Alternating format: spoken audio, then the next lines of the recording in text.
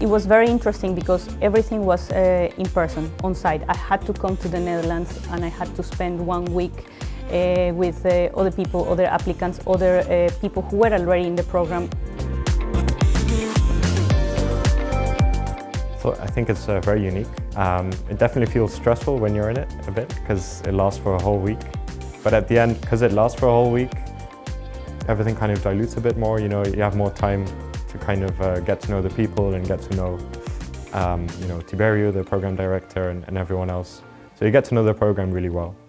So I think that really helps also, when you apply to a place and when you apply to JADS. If you already get to know everyone so well, it makes the decision of continuing at JADS very easy. Work together towards solving a challenge for a company, a real project. So that was on the technical side, and the non-so-technical was just getting to know so many people from different places all over the world. That was also the main thing I remember from the challenge week.